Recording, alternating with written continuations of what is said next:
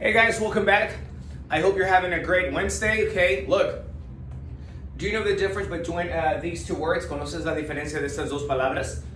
Morning, morning. Pero mira su escritura. Morning, M-O-R. Morning, M-O-U-R. Okay, N-I-N-G. Okay, morning. Okay, piénsalo. Morning, como mañana. Okay, good. Good morning. Right? Good morning. Now, this is a noun. This is un sustantivo, una cosa. Now, this one, a verb, es un verbo. Morning, okay? Morning es el verbo estar de luto. How do we say in English? ¿Cómo decimos estamos de luto por la muerte de esta persona, okay? We are mourning, okay, the death of John, okay? We are mourning the death of John, okay? Estamos de luto por la muerte de John, okay?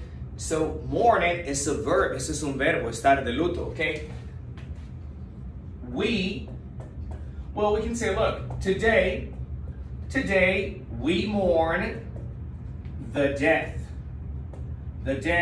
of Lisa, okay? Today we mourn the death of Lisa, okay? Morning, mañana, morning, okay? Estar de luto, okay? Good?